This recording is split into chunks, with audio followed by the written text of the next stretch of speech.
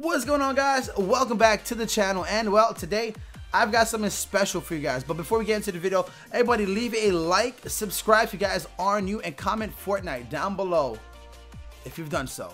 So without further ado, boys, jumping right into the video with my much. Let's check it out. I'm gonna throw an image right there on the that side of the screen right now. Check it out.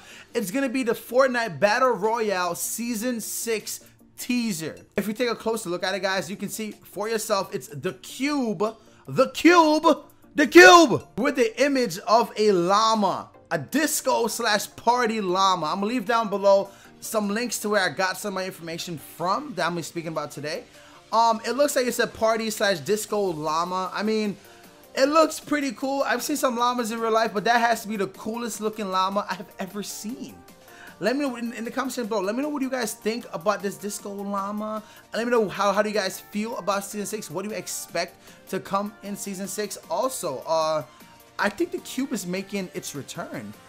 It's either two things. Either the cube is making its return before Season 6 as the last day when Season 6 is about to be released, or maybe the cube is making its return at the end of Season 6 going into Season 7.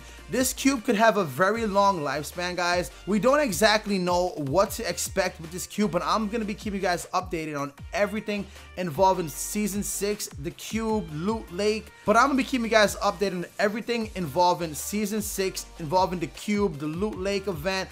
If there is a loot lake event, I'm not too sure about that, guys.